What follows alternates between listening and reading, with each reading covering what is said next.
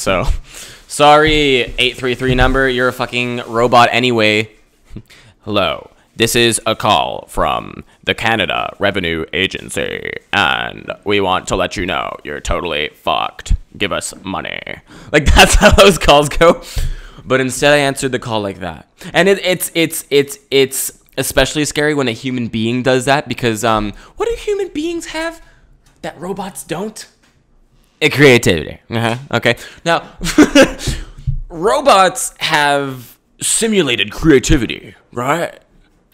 No, asshat. Have you ever heard dubstep made by a robot? It's fucking stupid. Okay. Now, a symphony, the beauty, the expression, it takes a human body to compose something of that beauty. To take all of your emotions and put them into one place through a filter, like coffee. The grounds, the earthy experience that you've gone through. You take the water of creativity, pour it through the bean juice, and then you have a symphony. I like when people describe creativity like that, as if it's not just like me being like, what the fuck is going on? like I feel like when people, now I say people in a very general sense, I could also be talking about lizards. Now, when people talk about creativity, they paint it in very vivid, very beautiful pictures. And then what's it like in real life? I'm like, everything is burning and this is what it looks like. Huh? Has this guy cracked? No. Because I was born cracked. Okay. Like, I feel like a lot of people, I'm making a lot of general statements here, are waiting to see people crack. It's August 7th. I don't record these when you listen to them. Thought I'd let you know it's not a live show. I've tried it. Didn't work. It was a big mistake, but also I learned. Okay, it wasn't a big mistake, but it's August. We're in the middle of a pandemic. Everyone's very certain. Everyone's got very, very, very certain opinions on what is happening right now.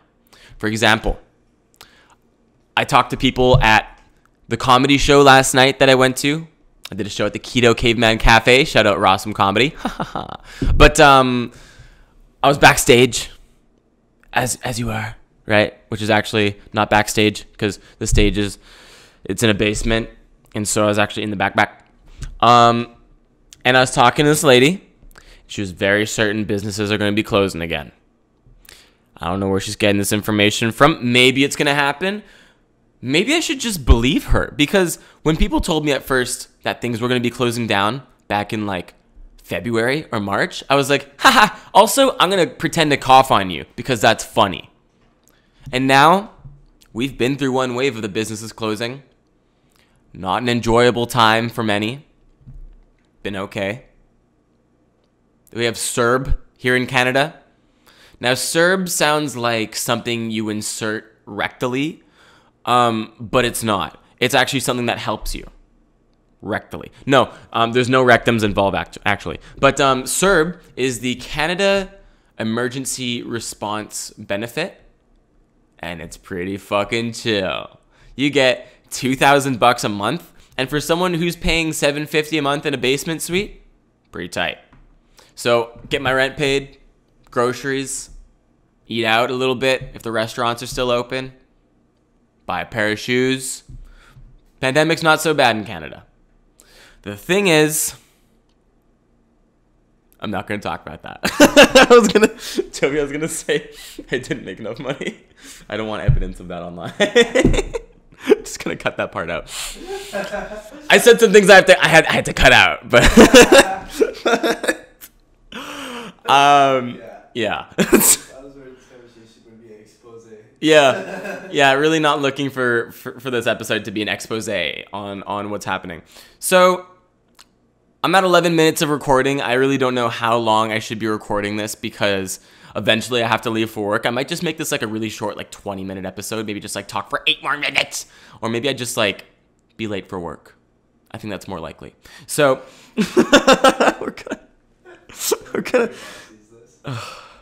They might. No, well, Jovy said he hopes my boss sees this, but the thing is that there are people from my work that do follow me, and I'm like, why?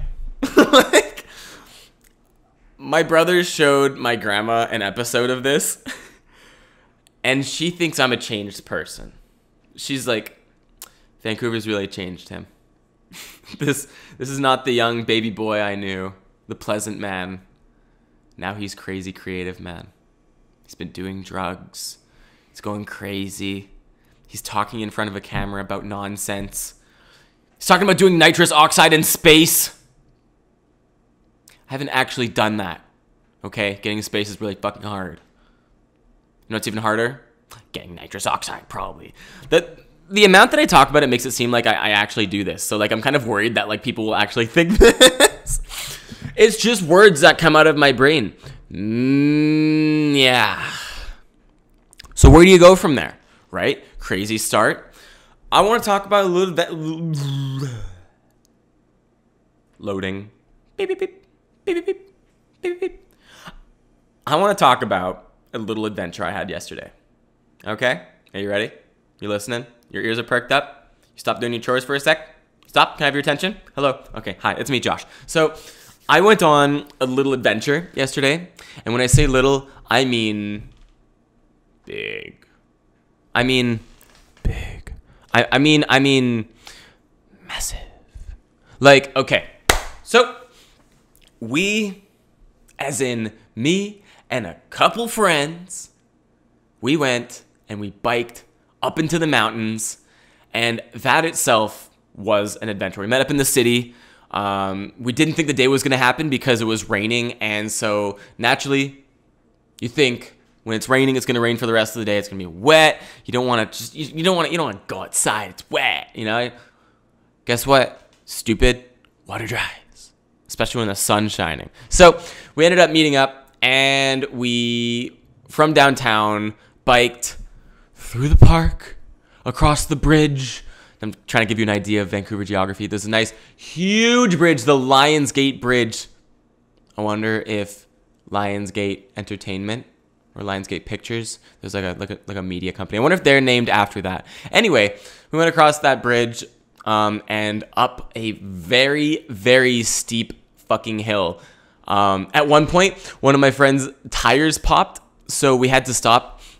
But lucky for us, there was a bike shop nearby. And there's also a bakery, so I got a bunch of like baked treats. That was pretty dope.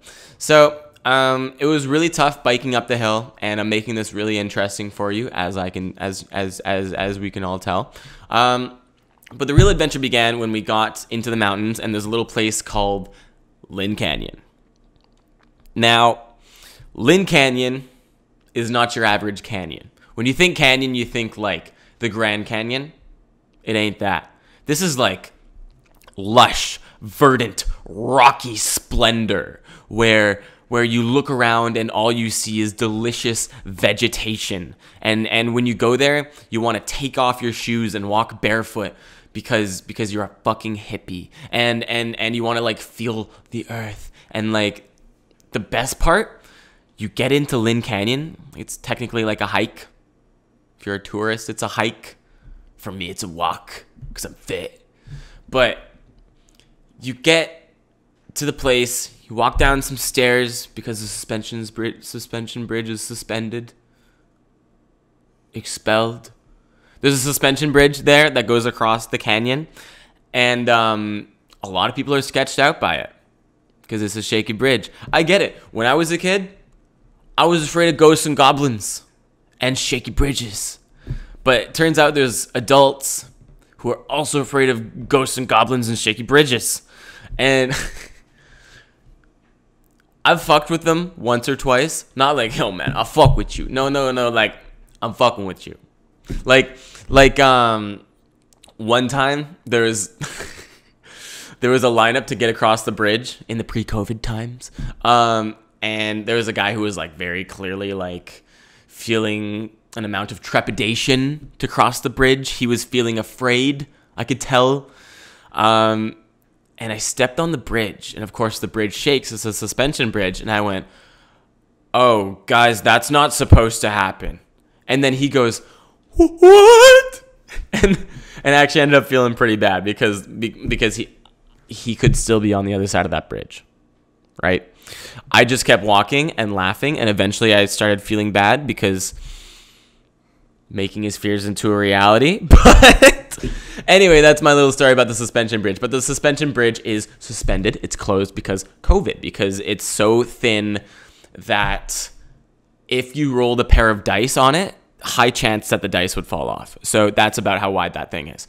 So instead of going across the suspension bridge, we went down the hill, and there's this little creek or river, and there's a bunch of rocks on it, and you can just hop across the rocks to get up the bridge, to get up the river. You can hop across the rocks to get up the river, and that's the dopest shit. Like, you take off your shoes, and you're just rock hopping. Like, you are just flow state. I'm rubbing my eyes. Keep your hands off of your eyes. Can't you see this? You're in the middle of a pandemic. but you just get to enter the flow state where you're just focused on placing your feet on rocks. There's no problems, no troubles, no fears, only rocks and river. And you rock hop far enough up the river, cross a couple logs that are laid across the river. And by logs, I mean like very thin trees that are shaky. Actually, my friend Liam, as he was crossing one of the trees, fucking fell. But because he does parkour, very talented athlete, he lowered himself, hugged the tree, and spun around to the bottom. And that was the extent of his life-saving skills. Like, he could have just fallen off into the river and potentially hurt himself. But instead, he grasped onto that log and then just like saved himself. It was dope. So we went further up the river, and then you get to this like little kind of pond lakey area. Pond lakey. A little pond lakey. And you can swim in it. The thing is, you're in the mountains, so obviously that pond is from a glacier. So it's frickin' cold. You like frick? I'll say frick instead. It's freaking cold, and you get in, and if you stay in for long enough, your shoulders will turn blue. That's what happened to me, because I'm like, yeah, you know, I used to do cold exposure. I used to sit in this water for 10 minutes and feel nothing. Yeah, that was old Josh. Now me, current Josh, not used to the cold exposure. I went and I sat in that water for like 10 minutes, and I was uncontrollably shivering.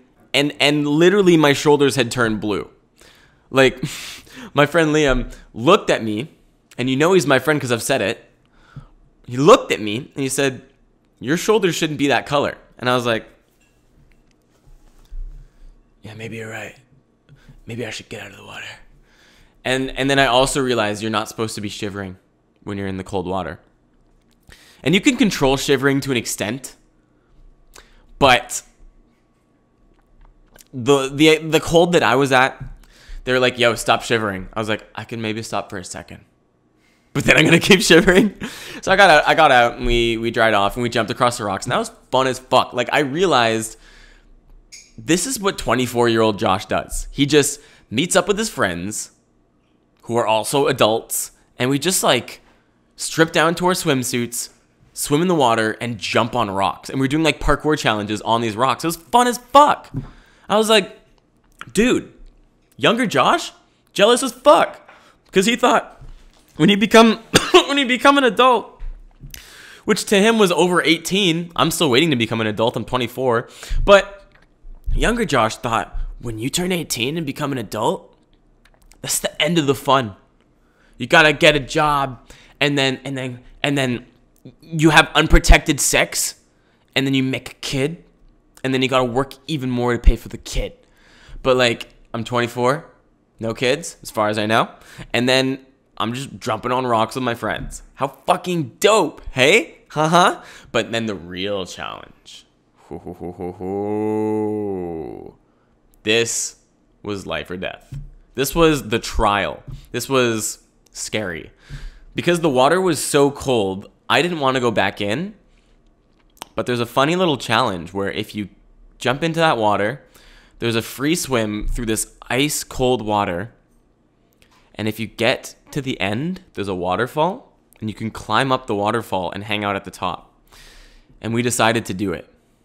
And by we, I mean my friends. And I had decided I wasn't going to do it because I was like, this is probably a really bad idea. Like, I could probably die doing this. Like, swimming in this water, like, I could feel my body being like, hey, maybe no swimming. But when you're in the middle of the water, there's nothing to grab onto or anything. Like, you couldn't even touch in the bottom. Spoiler alert, I ended up doing it. But I was like, yeah, this seems like the type of idea where, like, there's, like, irreversible changes made to my body or, like, I die.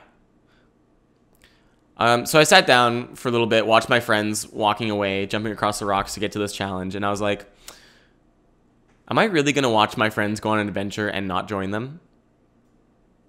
Do I really have that much regard for my personal safety that, like, I don't want to risk it for the biscuit? And then I thought, it's 2020. COVID's happening. Life's pretty crazy. Maybe it doesn't, maybe I don't need to worry so much about my own safety. Maybe I should just fucking do it and see what happens. Have an adventure. Risk myself. So we did it. They flipped into the water. I got into the water, and it's like a free swim through there. I can feel my body like slowing down. There was like a hot, young, fit couple our age who also wanted to do this challenge, and like you could see like they were really going through a time doing that. I was like, just keep swimming, keep your body moving. And so you get to a checkpoint where you can stand on top of a rock, and then you have to get back in and swim again, and you have to swim against the current of the waterfall. And there's points where like there's basically like vacuums of water vacuums, and you can get like pushed against the wall or like sucked under or whatever, but you have to like push up against this wall and go against the current and find footholds under the water if you can. And then eventually you get to the side of the waterfall, and it's like a wet rock climb to get to the top, and you just like gotta figure it out. And there were points in the water where I was just like, my body is fucking failing me. It was terrifying. Like I confronted my own mortality a few times while doing that. It was really cool. And then we climbed to the top of the waterfall, and we're cold. We're sitting on this rock, and we're like, shit, we did it. And that was dope. That was such an adventure. And that got me thinking I could use a few more adventures in my life. Like parkour is an adventure and yada yada yada, but like going out into nature and like fucking risking it, that's fun. I like that shit. It's dangerous. You can get hurt for sure. But like, yeah, okay. But it's fine, right? And it was really rewarding, and I didn't die. There was a few moments though where I was like, whoa, hello, death. But I did get back, and then I started thinking about my comedy set that night, and I was thinking like maybe I'll tell stories about that adventure.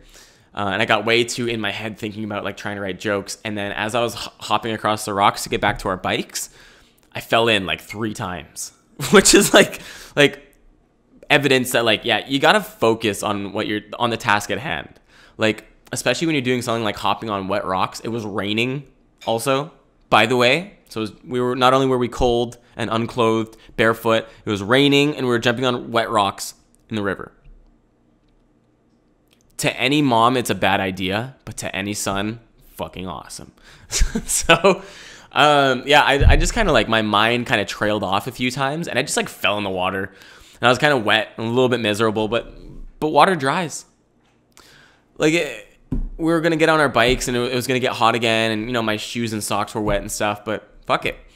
We went and got burgers after, and that was super rewarding. Just like sitting down and just like mowing down on some like real shitty Five Guys burgers and fries, Cajun fries.